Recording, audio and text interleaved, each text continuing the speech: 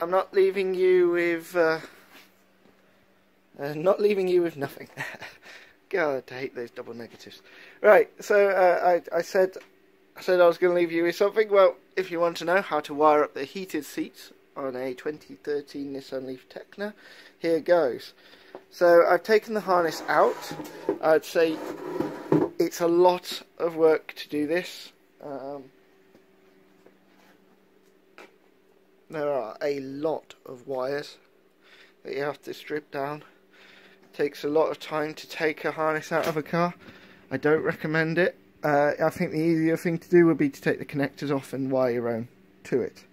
So I'll give you this quick run through. If you have taken the harness out, the wires you're looking for are, well, firstly, all the black wires go to ground. That's nice and easy. That's not really a problem. You can easily follow that. The other wires that exist are some purple ones that end up going to some grey ones.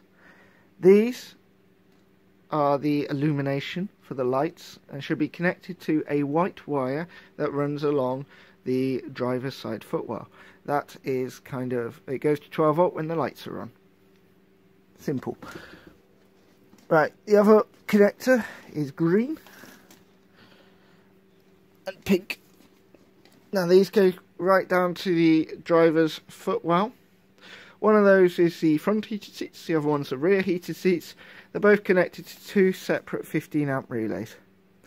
The final wire is grey, and that is a ground return for the lighting on the switches. So that's quite simply how you wire up the seats. It all works really well. I've tested it with the existing switches, low and high.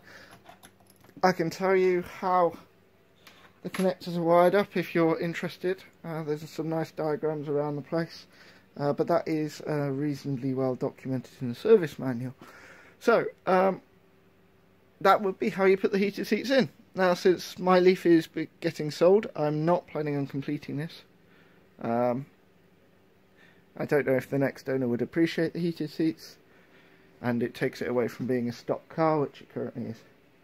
So yeah, I would have done so. I would also say, if you're interested, the heated steering wheel is a significant piece of work again. All the harness is all wrapped together, so you'll have to strip down the harnesses again to do that.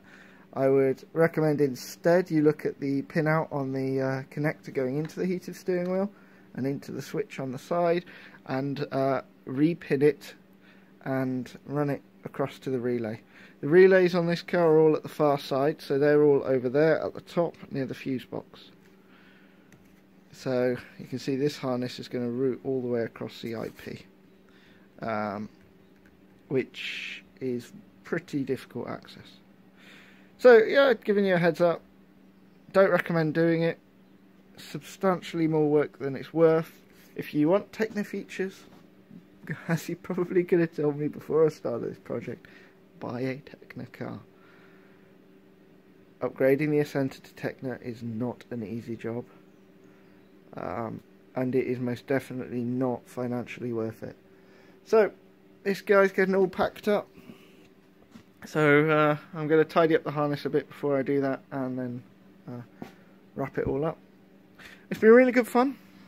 I'm really sorry I couldn't take it further. I must say I really wanted to, but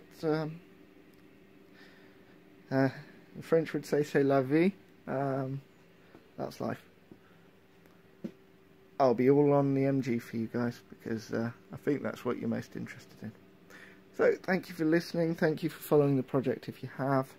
If you have any questions, I try and answer, but looks like I'm getting to the end of the road for Nissan Leaf ownership. Just because they don't quite work for me next.